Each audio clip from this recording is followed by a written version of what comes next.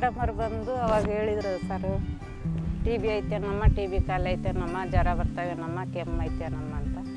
ಇಲ್ಲ ಮೇಡಮ್ ಅವರೇ ಏನಿಲ್ಲ ಅಂತ ಅಂದ್ವಿ. ಎಷ್ಟು ಜನ ಇದ್ದೀರಿ ಮನ್ಯಾಗ ಅಂದರು, ಇಬ್ಬರೇ ಇರೋದು ಅಂದ್ವಿ.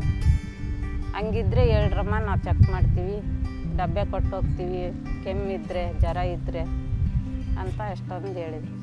ನಾವು ಡಾಕ್ಟ್ರು ಬರ್ತಾರೆ, ಒಳ್ಳೆ ಡಾಕ್ಟ್ರು, ಎಲ್ಲ ಗುಣಪಡಿಸ್ತಾರೆ ನಿಮಗೆ ಅಂತ ಹೇಳಿದರು. ಯಾರಿಗೇನೋ ಆಯ್ತಂಗ ಅಂತಂದರು. ಚೆಕ್ ಮಾಡಿರಿ ಮೇಡಮ್ ಅವರೇ, ಕೆಮ್ಮು ಕುಡಿದ ಬಿದ್ದಿರ್ತಾವೆ, ಅವ್ರಿಗೆ ನೋಡ್ರಿ ಮೇಡಮ್ ಅವರೇ ಅಂತ. ಸಮಸ್ಯೆ ಏನೂ ಇಲ್ಲ. ಬೆಳಗ್ಗೆ ಹೋಗ್ತೀವಿ, 11:30 10 ಗಂಟೆಗೆ ಬರ್ತೀವಿ, ಆಮೇಲೆ 4 ಗಂಟೆಗೆ ಹೋಗ್ತೀವಿ, ಮತ್ತು 7:30 8 ಗಂಟೆಗೆ ಮನೆಗೆ ಬರ್ತೀವಿ. ನಾನು ಅವತ್ತೇ ಕೇಳೋದು ಮಾಡಿದೆ, ನಾನು ಮಕ್ಕಂಡಿದ್ನ ಕೆಮ್ಮು ಬರುತ್ತೇನಪ್ಪ ಅಂದರು. ಕೆಮ್ಮು ಐತಮ್ಮ ಅಂದೆ. ಅದ್ರ ಕಫ ಕೊಡು ಅಂತ ಹೇಳಿದ್ರು. 7 ಡಬ್ಬಿ ಕೊಟ್ಟಿದ್ರು. 7 ಡಬ್ಬಿಯಾಗೂ ಕೆಮ್ಮು ಕೊಟ್ಟೆ ನಾನು. ನನ್ನ ಹೆಸರು ಶಕುಂತಲಾ ಕೊಗುತ್ ನೋಡ್ರಿ. ಆರೋಗ್ಯ ಸಮಸ್ಯೆ ನಮ್ಮ ಖಾಲಿ ಕಫ ಇದು ಆಗಿ ಪಾಕಸ್ಥ ಏನೈತಿ, ದಮ್ ಬರ್ತಿತ್ತು.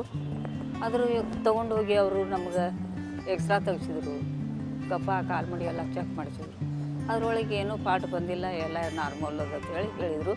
ಗುಳಿಗೆ ಔಷಧ ಕೊಟ್ಟಿದ್ರಿ ಸರ್, ಅದು ತೊಗೊತ್ ಮಾಡಿದೆ. ಆದರೂ ಅದು ನಾವು ಒಬ್ಬಕ್ಕೆ ಅದನ್ನಲ್ರಿ ಮಾಡೋದು ತಿನ್ನೋದಕ್ಕೆ ಒಂದು ಸ್ವಲ್ಪ ಪ್ರಾಬ್ಲಮ್ ಆಗಿ ನನಗೆ ಸ್ವಲ್ಪ ಆರಾಮ ಅನಿಸಾಕಿಲ್ಲ ರೀ. ಒಮ್ಮೆ ಆರಾಮಿರ್ತೀನಿ, ಒಮ್ಮೆ ಹೆಚ್ಚು ಕಡಿಮೆ ಆಗ್ತದೆ ರೀ. ಈಗೇನು ಆರಾಮ ಇರ್ತೀನಿ ರೀ, ಒಮ್ಮೆ ಏನು ರೀ. ಅವ್ರು ನಮಗೆ ರಗಡ ಹೆಲ್ತ್ ಮನೆ. ಜನರಿಗೆ ಒಳ್ಳೆಯದಾಗ್ತಿತ್ತಂದರೆ ಈಗ ಈ ಥರ ಕ್ಯಾಂಪೇನು, ಈ ಥರ ಒಂದು ಇದರಿಂದ ಪಬ್ಲಿಸಿಟಿ ಕೊಡೋದ್ರಿಂದ ಅವರ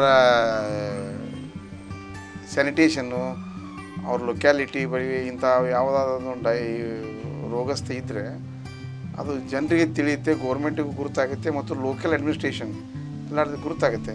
ಯಾವ ಥರ ಈ ನಾವು ಒಳಗಿಟ್ಕೊಂಡು ಕೂತ್ರೆ ಆಗಲ್ಲ.